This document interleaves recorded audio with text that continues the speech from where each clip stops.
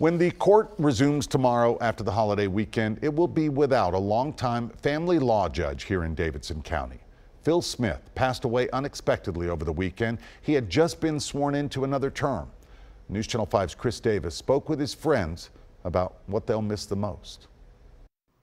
For the first time in a dozen years, Judge Phil Smith's courtroom will sit empty. I think everyone's still in shock. The legal community is still in shock. Smith passed away over the weekend. He was just 62 years old. We had just sworn in a lot of folks, and Judge Smith had participated in the swearing in of some folks I know. Metro Councilman Freddie O'Connell just saw Judge Smith for the first time since the pandemic. He had no idea it would be their last. You think you're celebrating, and it turns out you're saying goodbye to somebody. News Channel 5 legal analyst Nick Leonardo had several clients appear in Judge Smith's courtroom. Divorces, modifications of parenting plans, also adoptions. No matter the complexities of the case, Leonardo says Judge Smith was always fair. Judge Smith had a unique gift.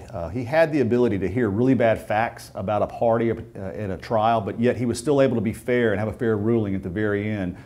He understood that genuinely he had really good folks that were coming before him, but he was just seeing them on their worst day. Long before Smith became a judge, he was a respected trial lawyer that was often seen right here on News Channel 5. Law favors a natural parent. For high-profile cases like the trial of Mary Winkler, The parent's rights are superior. And the complex custody battle between accused murderer Perry March and his former in-laws. It's a bit of a unique domestic case. It's got an international twist to it. Our reporters turned to Phil Smith for analysis. In regard to adoption, she would step into the shoes of the biological parent and have the same rights. And though his courtroom is now empty, those who knew him feel full of appreciation for all he did for Nashville. Every time you saw him, he was ready with a quick smile. He just had that air of somebody that if you needed him to be there for you, you knew he was going to be there for you. Chris Davis, News Channel 5.